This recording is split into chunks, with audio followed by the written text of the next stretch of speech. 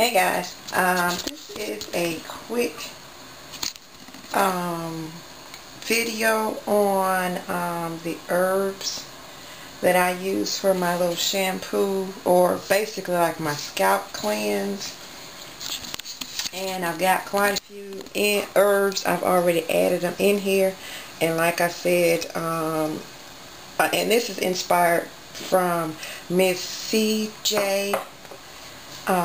Thank you so much for putting that video out.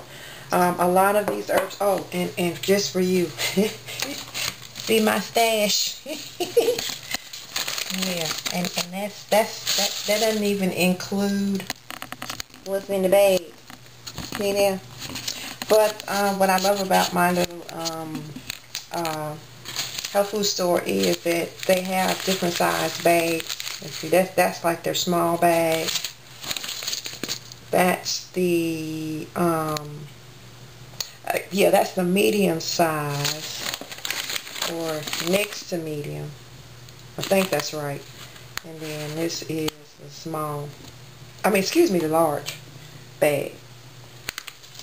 And I've got some of everything in here. Some of these I already had. I had them since sometime last year.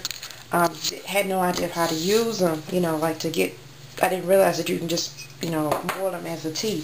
So, what I've got in here for my shampoo mix, and I'm reading off my list so I don't forget anything. Thyme, Comfrey, Patchouli, Nettle, Chamomile, Burdock root, Marigold, Horsetail, which is also known as Shavegrass, Hibiscus, Marshmallow, Lavender, Coltsfoot, Fenugreek, rosebuds, and Irish moss. Most of these herbs that I have just listed off have astringent and it's MzCJA,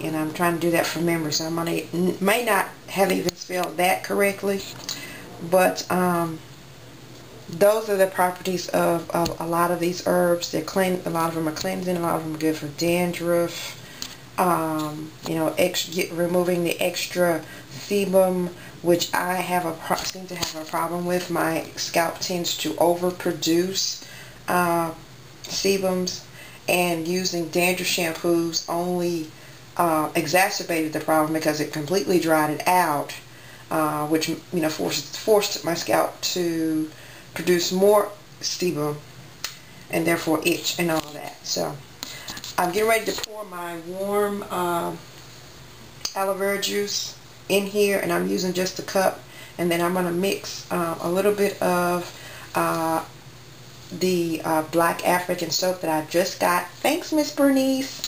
That I'm wanting to try. So I'll come back after I poured the okay, I'm back, and I have poured the heated aloe vera juice, and it's aloe vera juice that I got from Walmart. Hold on a second now. Oh, sure. Hi guys, this is the aloe vera juice, and this is fruit of the earth aloe vera juice. I get this at Walmart, and the Walmart, or where it's located in my particular Walmart, is in the vitamin,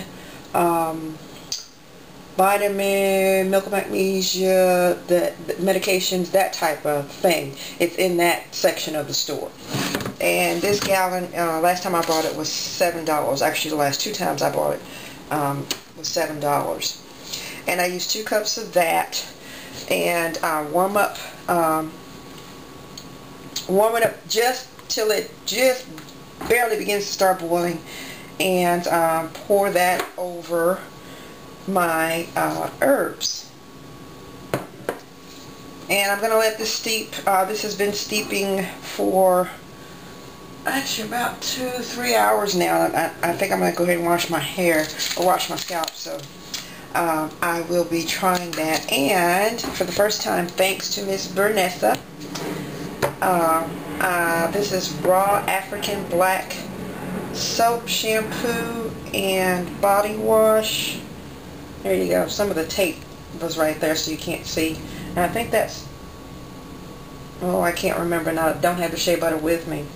I'm going to put 2 tablespoons of that in here. Of course, I'm going to strain this out and then add a few drops of cedarwood essential oil, which is a good follicle this, and put it in that. What I do is I put it in a spray bottle, and you know, I go through, and that's the nice wonderful thing about locks, because you can get to your scalp, and you know, I go through each row and spray, you know, spray my little mixture on the so I hope that might help somebody, and I will see you guys later. Bye.